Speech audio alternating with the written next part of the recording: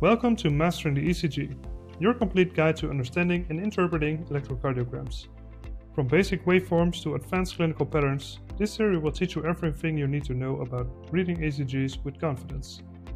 This is a 10-part series. This is part 3.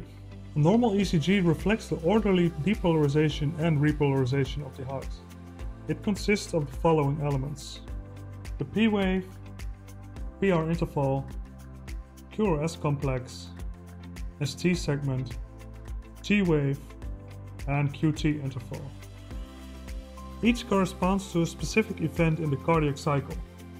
The P wave represents atrial depolarization, beginning in the sinoatrial node and spreading across both atria.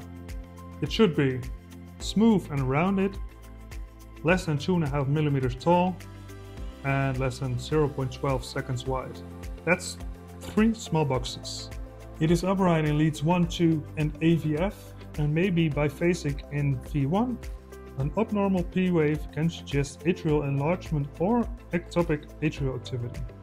The PR interval spans from the beginning of the P wave to the beginning of the QRS complex. It reflects the conduction through the atria and AV nodes.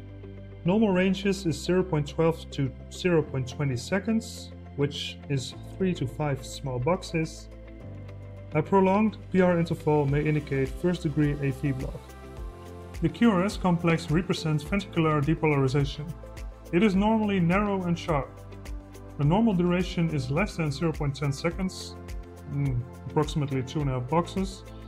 A QRS wider than 0.12 seconds suggests a bundle branch block or ventricular rhythm.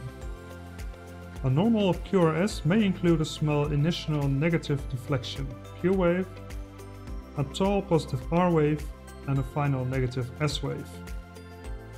The ST segment connects the end of the QRS complex with the beginning of the T wave. It represents the plateau phase of ventricular repolarization.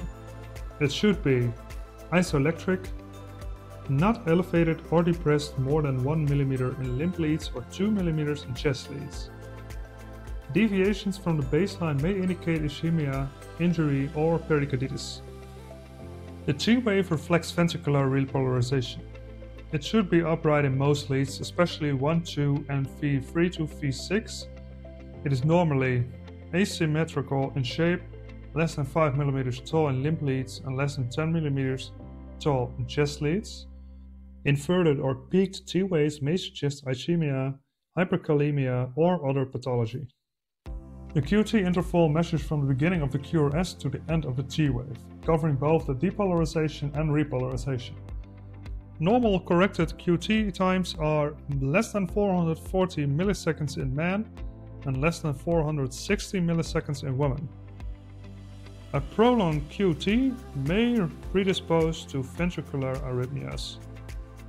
A normal ECG rhythm is a sinus rhythm, originated from the sinoatrial node with a P wave before every QRS, regular intervals, and a rate between 60 and 100 beats per minute.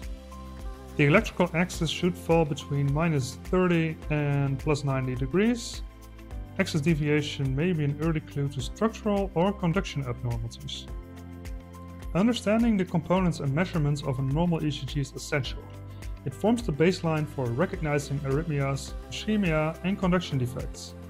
In the next episode, we'll apply a systematic approach to reading ECGs step by step to ensure no detail is missed. Thank you for watching Mastering the ECG. Continue your learning journey with Part 4, Systematic ECG Interpretation. And don't forget to subscribe for the full series.